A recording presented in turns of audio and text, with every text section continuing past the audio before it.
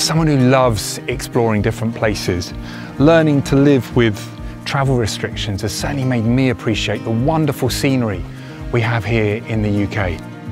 My loyal companion Obi here certainly keeps me well exercised, and the additional time we've had together has not only brought us closer, but it's got me thinking about what we want from our dog walks. It's not just me who's been reviewing what makes for a great dog walk.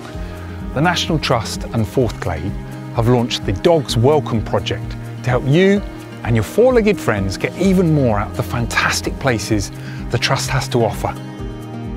We're here at Arlington Court in Devon, at one of the many dog-friendly National Trust properties, for me and Obi to sniff out a bit more about the project. You ready for walkies, Obi? A recent study by Forthglade found that dog owners love to visit a whole range of destinations for their dog walk, whether that's by the sea, visiting a national park, or just going for a walk in beautiful woodland. Almost half the people surveyed said that the simple act of dog walking had helped them with their physical and mental health during the pandemic, and I can completely understand why. Standing here in these beautiful grounds, it's so easy to see why these type of adventures are so meaningful for us.